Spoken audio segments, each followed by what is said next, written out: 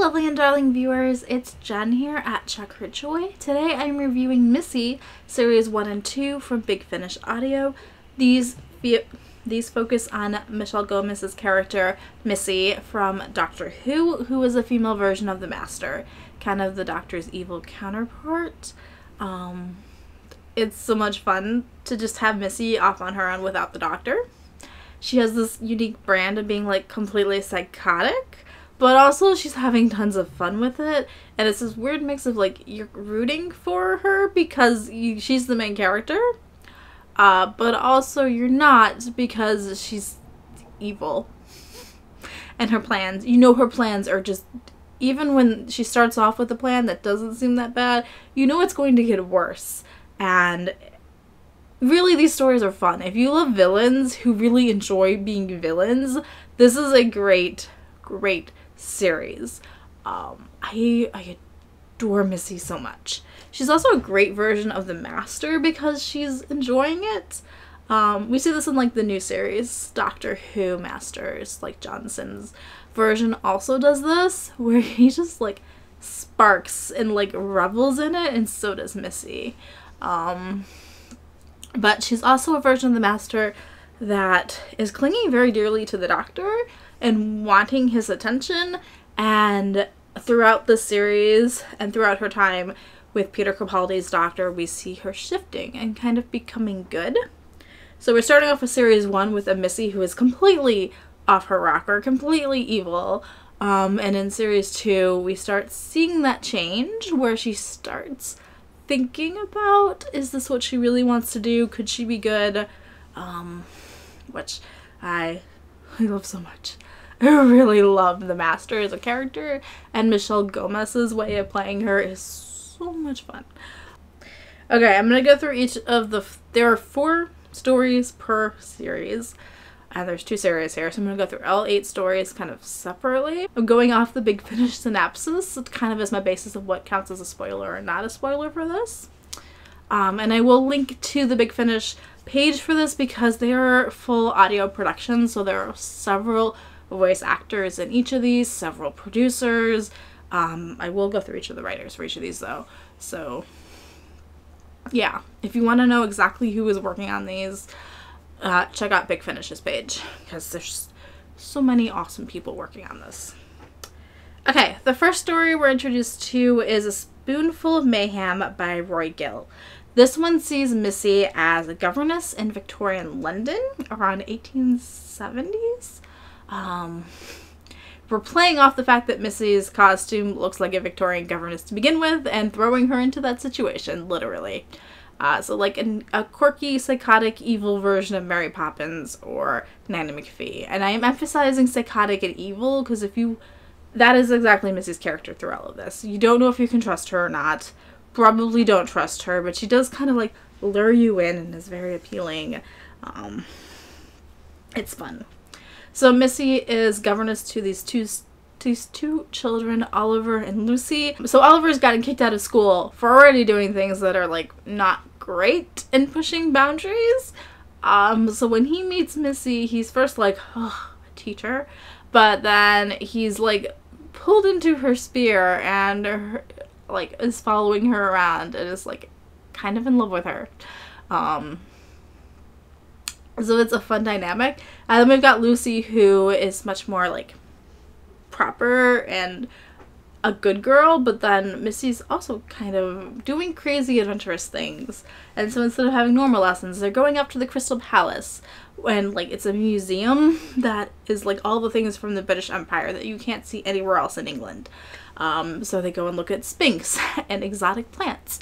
And Lucy is also just like brought into like, this can be our schooling? Yes, please. But then it becomes a much bigger threat because Missy, of course, has her own plans. That teaching is just how she's going about it. So it's fun. It also brings in the London Underground when it's first being built, where it's like just trains going through London.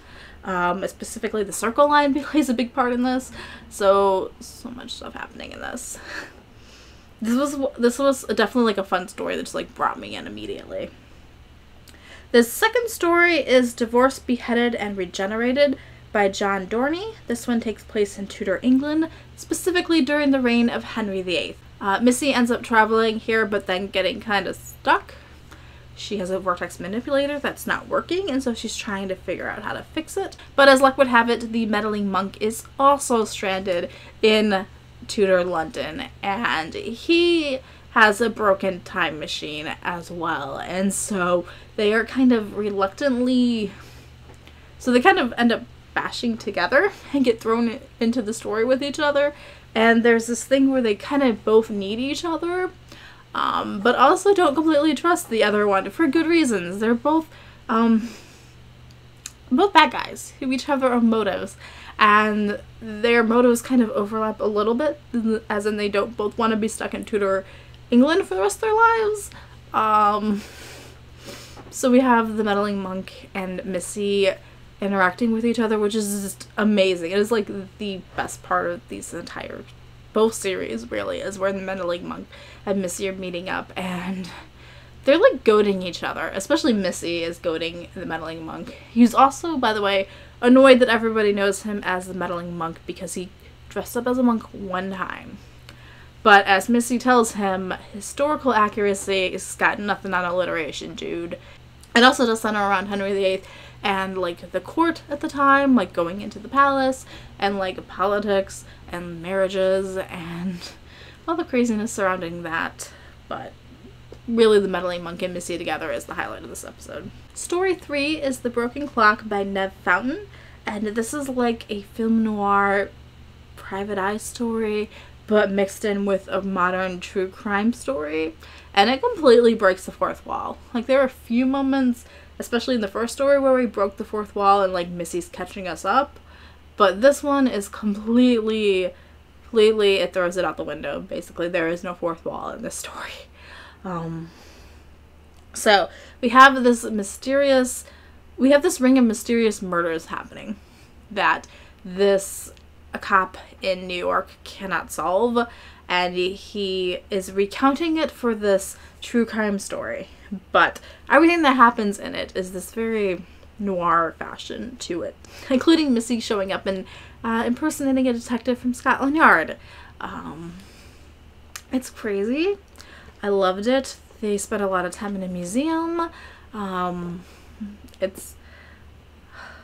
I actually liked this one. Some people are reviewing and saying they didn't because it's so far outside the normal Doctor Who narrative and the way that it is told, but I thought it was so much fun and it was so great, and it also has a very, very fun twist at the end that I just... If for no other reason, that twist at the end was like the best part of it. So I actually enjoyed this one a lot. I enjoyed almost all of these, by the way. Should probably just kind of keep hearing. 4 is The Belly of the Beast, and I didn't write down the author. I'm sorry. This one sees Missy subjugating an entire planet. So she lands, she's taken over, everyone on the planet is her slaves. They're being forced to mine for some mysterious artifact that Missy can't locate. But we are entering the story quite a few generations into Missy already having taken over, and we're seeing it from the perspective of these slaves. And these slaves who are trying to escape, and they eventually run into a rebellion. And so we have a slave rebellion popping up too. And of course, Missy in this one, nothing goes anywhere near what you're expecting it to go as. And this definitely has some of Michelle Gomez's like best voice acting happening in here. And it's just... It was fun, but if I had to pick one of these to be like the weak part of the series, it's probably the fourth one. 2 is Lumiat by Lisa McMullen. This one has Missy showing up and being bored, basically, so she's just wreaking havoc because she can. Like, the very first scene is that there is this battle going on. We're in the middle of a war, and we find out that it's entirely Missy's fault. That it was actually just a picnic happening, and Missy used mind control to make everyone think that they were in a battle, and so they've been fighting, and she conveniently provided weapons, and it's just wreaking havoc because she can. She's Missy. Why not? But 2 things are happening in here. First, she tries to take a companion in this guy named Bertram, who doesn't really want to be her companion. And he would be like a great companion for the Doctor, but for Missy, it is not working. Like, a few of the stories in Series 1 saw her have companions who were, like, brought into, who were, like, in awe of her because she has so much power and because time travel, and she is very appealing. But this is one who was like, what are we doing? Wasn't fully on board. And then the major part of the story is actually her meeting this other Time Lord called Lumiat, well, a Time Lady. And Missy thinks that this is another version of the Doctor at first, but then finds out that it's not. It's really a Time Lord who is basically trying to emulate the Doctor and is like a do-gooder, trying to go in and do what the Doctor would do. And it just really gets on Missy's nerves. And the entire focus of the story is the two of them basically clashing. And Missy trying to figure out who this woman is and why she's meddling with what Missy's doing. So it's not the most fun story to listen to. But it did also bring in some interesting aspects to Missy's personality as she starts thinking about why she's so captivated with the Doctor and obsessed with him, her, them. And we also see the spark where Missy starts thinking about her actions, and we start seeing that transition. Like, throughout her entire time with Peter Capaldi, she, like, switches and kind of becomes the better character and is somebody who you could possibly see being good and being redeemed. And this is like that spark, that start for Missy in these audio series. Story 2 is Brimstone and Terror by Roy Gill. This one, Missy takes over as the headmistress of this boys' boarding school in Scotland. Only she completely rewrites the curriculum so that they are actually training to be in war. So like a military school out of a normal British boarding school. And she's training them to be her own personal army. But one of the students at this school is Oliver from Series 1. And he immediately recognizes Missy and is trying to convince the other students to help him, like, rebel. But they're like, no, what? This is fun. She's great. We like her. She's the headmistress. What are we doing? No, we're not going to help you. So he then rides home and enlists his sister Lucy. And one of the teachers at the school is actually Strax from the Postonaris gang, because Victorian London, remember? So Strax, the Centaurian, actually starts helping them bring Missy and this army down before she can actually cause any more chaos other than influencing these young men. It was fun seeing Lucy and Oliver again and to see Strax pop up in a Missy story, but this one's kind of weaker in a way. I just am not a fan of army stories. The third one in Series 2 is called Treason and Plot by Gemma Arrowsmith, and this one focuses on the gunpowder plot, the whole Guy Fawkes story. Missy's trying to attract the attention of a government agency, a time agency, that specifically monitors for discrepancies in major historical situations. So the gunpowder plot is a pretty big part of English history.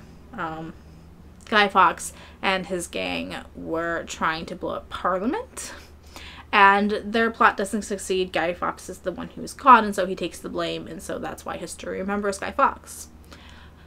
And Missy shows up and is trying to help this gang of rebels with their plot so that they do blow up Parliament and that it attracts the attention of history. So that's what she's trying to do.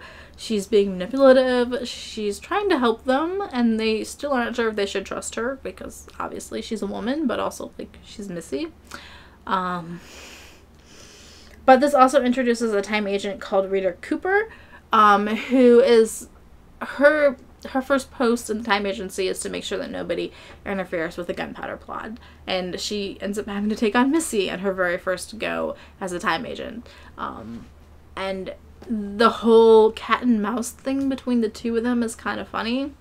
And also seeing them try to change history and then have the other one try to put it back. It was great. I like this story a lot. Story 4 is Too Many Masters by John Dorney.